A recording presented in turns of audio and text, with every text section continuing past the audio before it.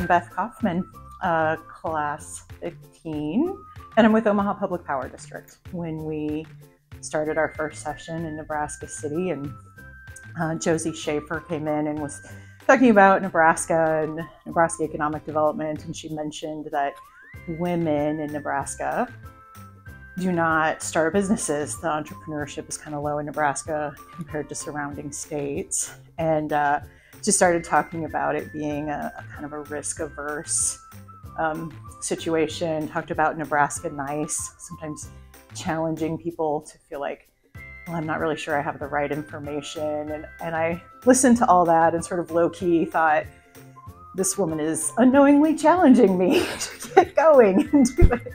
So I went home. I have a graphic designer at home. My husband is working on that business. And I said, okay, I have this idea, and here's what I want my logo to look like. And once the logo was there, that was it. I had to get started. Been working on packaging and design and selling some granny-style baked goods for my house. I got my cottage food license, and I'm getting ready to go.